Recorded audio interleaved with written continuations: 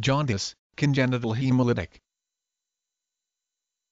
Jaundice, congenital hemolytic, known also as hereditary spherocytosis HS. This is a genetic disorder of the red blood cell membrane clinically characterized by anemia, jaundice, yellowing, and splenomegaly, enlargement of the spleen. In HS, the red cells are smaller, rounder, and more fragile than normal. The red cells have a spherical rather than the biconcave-disk shape of the normal red cell. These rotund red cells, spherocytes, are osmotically fragile and less flexible than normal red cells and tend to get trapped in narrow blood passages, particularly in the spleen, and there they break up, hemolyze, leading to hemolytic anemia. The clogging of the spleen with red cells almost invariably causes splenomegaly. The breakup of the red cells releases hemoglobin, and the heme part gives rise to bilirubin, the pigment of jaundice. The excess bilirubin leads to the formation of gallstones, even in childhood. There is also often iron overload due to the excess destruction of iron-rich red cells. Hereditary spherocytosis is most common in people of Northern European ancestry. It often shows up in infancy or early childhood,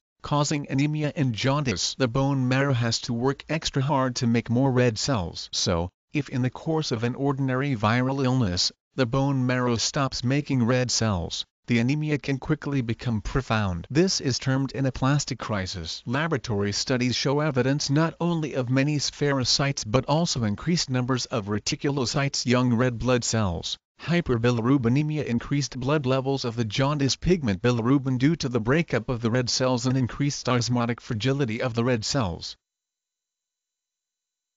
Jaundice.